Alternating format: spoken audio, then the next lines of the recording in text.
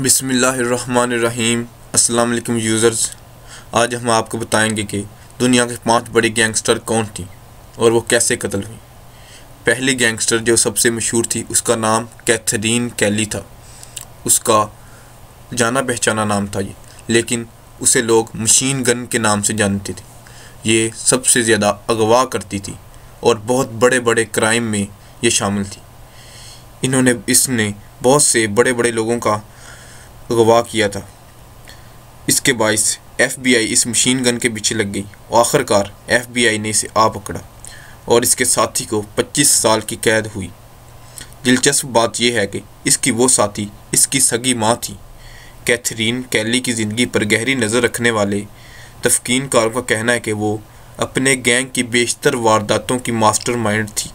उसका शौहर जॉर्ज भी गैंग के आम अरकान की तरह उसके अहकामात बजा लाता था। कहने वाले कहते हैं कि जॉर्ज को जुराम की दुनिया में लाने वाले भी यही यानी उसकी बीवी थी।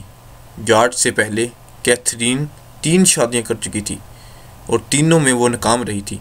कैथरीन पहली जराइम पेशा औरत थी जिसने अमेरिका में पहली मशीन गन खरीदी और इसलिए इसे ये नाम यानी कैली मशीन गन नाम दिया गया। ये गन इसने जॉर्ज को तोहफ़न पेश की थी।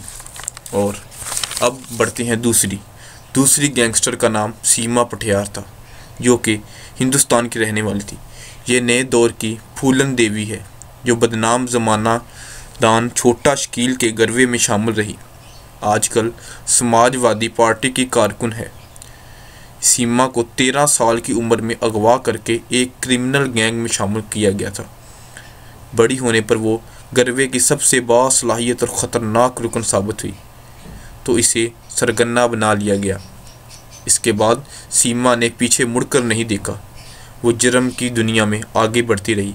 वो अगवा, कत्ल, लूटमार और डाका जनी की सैकड़ों वारदातों में मुलव्वस बताई जाती है। सीमा फूलन देवी से मुतासर है और खुद को उसका दूसरा रूप करार देती है। पिछले साल सीमा पटियार भारत के मशहूर रियलिटी शो बिग बॉस में भी आ चुकी है।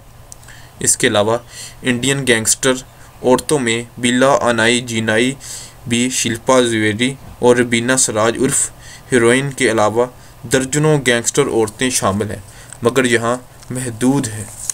हम बढ़ते हैं तीसरी की जानब, यानी कि तीसरी कौन थी। तीसरी का नाम सुमेरा जमाई था।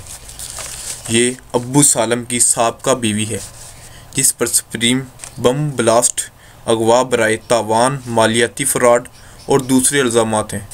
आजकल अमेरिका में गैर सरगम ज़िंदगी गुजार रही है। इसका कोई अता पता नहीं है। चौथी, इसका नाम अर्चना शर्मा है। अर्चना को बम्बई के अंडरवर्ल्ड में द क्वीन ऑफ किडनैपिंग कहा जाता है।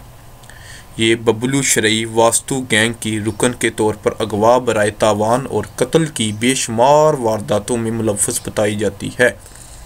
वो आजकल भारत से बाहर बैठकर बबलू गैंग की क़यादत कर रही है और कोई भी इसको जानता पहचानता नहीं और इसका कोई अता पता नहीं। आज तक पुलिस इसके इलाके तक नहीं पहुंच सकी।